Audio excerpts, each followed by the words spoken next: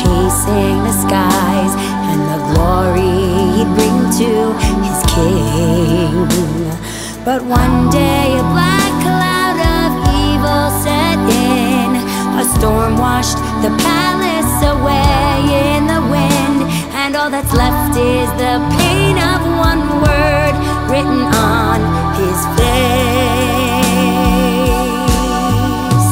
He cried, Eicha, how can this be? This wasn't the life I was chosen to lead. Eicha, a question, a plea.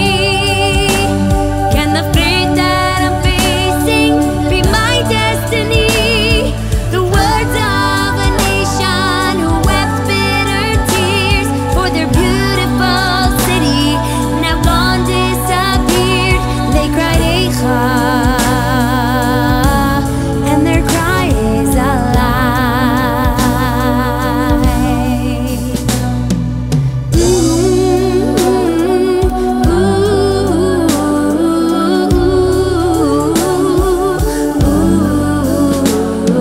There once stood a palace bathed in a glow that only the heavens could gild. A place for the people Hashem cherished so, a mikdash they lovingly built. But angry red flames